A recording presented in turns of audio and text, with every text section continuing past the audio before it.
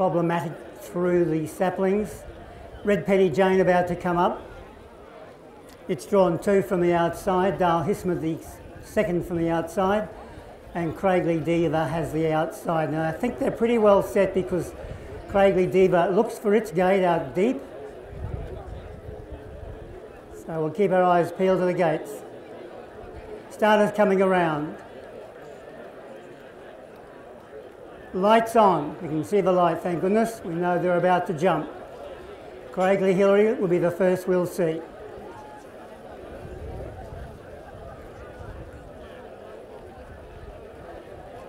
Start around the front of the gates at the moment.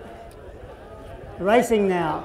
Craigley Hillary began only fairly from the inside and has quickly dropped back. Evoker's into stride quickly, as is Beef and Black Bean.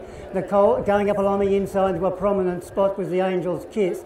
There follows, getting back behind them, Billy Rubin. On its outside was a Romance Factor, followed by Craigley Hillary over on the inside. On its outside, as they go down the side, was the Bond Girl. On its outside then was Red Penny Jane. Getting well back then was Echelette with Rock Easy, and Craigley Diva's last a half length away. On towards the 600 metres, and from the outside gate going up to take on the lead now. Over on the inside is Dale Hisma. That's a great piece of riding. It's just in front of Evoker in the purple cap. On their back is Beef and Black Bean on the outside. Trying to get into the clear now as they come around the corner is Angel's Kiss, and out very deep was Rock Easy. A Romance Factor just in front of it. Down towards the 200, Evoker's purple cap moves up on the outside of Dale Hisma, and down the extreme outside of them is Romance Factor coming on well. Inside the final 100, Romance Factor out deep is taking the lead. Fighting back on the inside, Romance Factor just in front of Evoker. Romance Factor beat Evoker.